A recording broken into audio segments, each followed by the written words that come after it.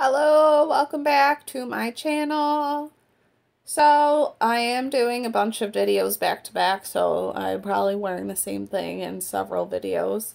But this video I'm doing a review on Exquisite Corpse by Poppy Z. Bright. This was the March book pick for my book club from Hell Book Club, where we read vintage horror books. And this book came out in 1997. It's 240 pages, so it's a short book. The average rating is 3.78 on Goodreads. So I'm going to start off by saying that this book is not going to be for everyone. Probably a majority of people won't finish it because it gets very graphic. Basically, it's about serial killers, and I've heard people describe it as like a serial killer romantic type story, which there are. I don't know about romance, but there's a lot of sex in this book for sure. So essentially you have two serial killers. One is this infamous serial killer who ends up escaping from prison in England, I want to say. And he ends up in New Orleans, where the other serial killer is. So, the one from New Orleans, he has a boyfriend. No. He doesn't have a boyfriend. He ends up meeting with this guy. And he pretty much picks up random dudes from these bars, takes advantage of them, kills them.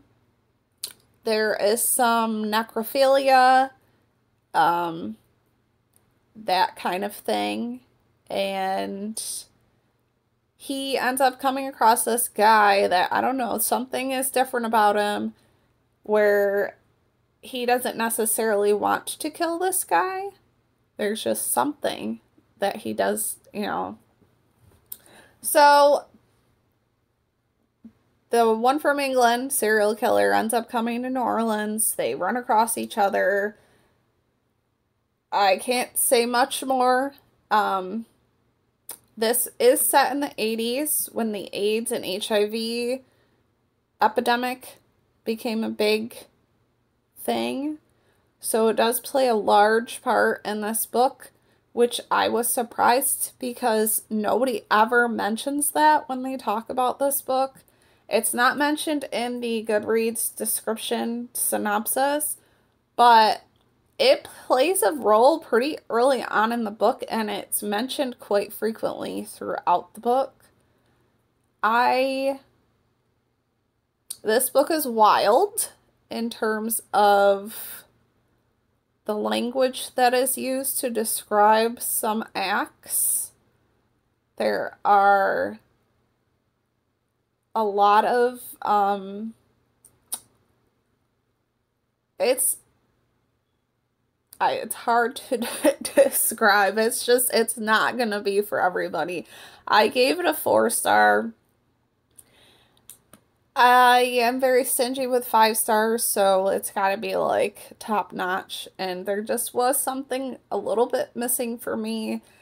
It is unique. I have not read anything like this before. I'm sure there's something else out there, I'm sure, that I haven't come across yet. I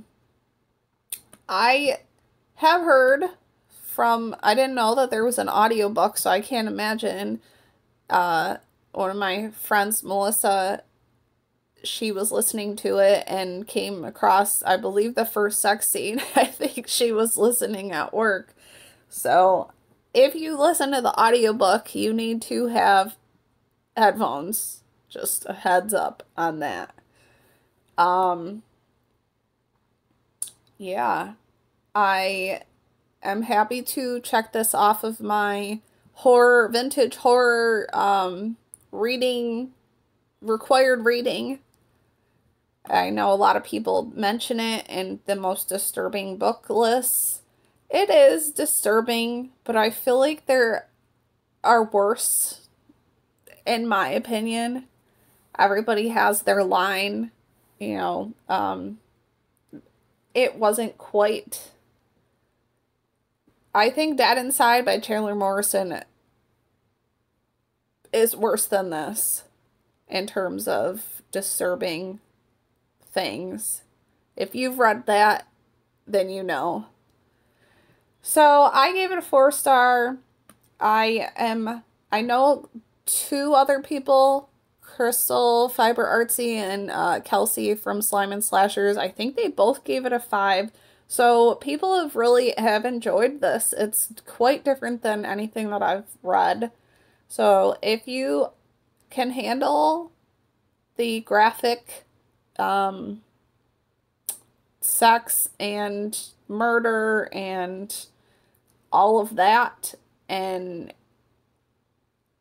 give it a try. But yeah, I think you're going to know pretty early on that it's not for you. So if you read it, let me know what you rated it. If you didn't read it or you started to read it, why did you stop? What was that line that the book crossed where you said no more? I gotta know. But that's all I got for this book review. Thank you for watching. Our book for From Hell Book Club for next month, April book, is going to be Hell House by Richard Matheson. From what I know, that also has a lot of sexual situations, so we will see. But I don't think anything's going to be Exquisite Corpse. Alright, thanks for watching. Bye.